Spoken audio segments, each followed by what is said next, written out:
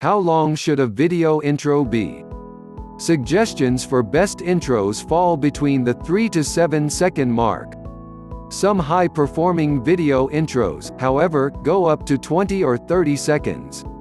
The main tip here is to make your video intro as long as it needs to be. Don't make it any shorter or longer than it should be.